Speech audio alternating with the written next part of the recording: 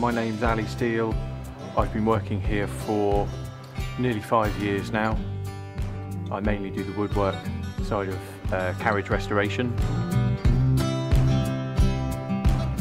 It's nice, it's a good atmosphere, it's a satisfying job to be doing. A bit dusty. I've always been interested in woodwork. It's something I've always done a bit of at home for myself, you know, making the odd guitar or a bit of furniture, who knows what.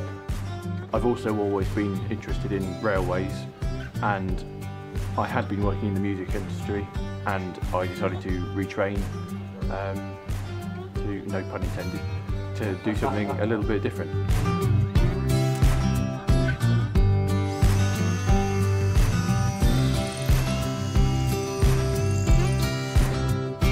I very much enjoy restoring the carriages. It's a satisfying thing to be able to see something that I've made or restored pottering up and down a railway line outside.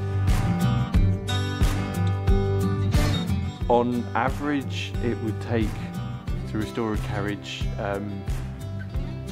it depends on how long your average piece of string is.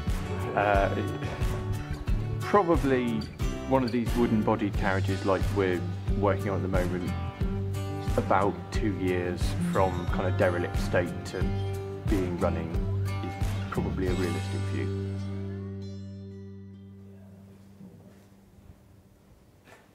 The Canadian Pacific project is restoring 1 express passenger locomotive and 2 carriages made by the same, or designed by the same guy back in the 1940s. The locomotive was built during the Second World War, the carriages a couple of years later. The carriages are what I work on. They're wooden-bodied carriages, part of the final generation of wooden-bodied carriages made for the British Railways. And the Canadian Pacific project is restoring the locomotive and the carriages to working order.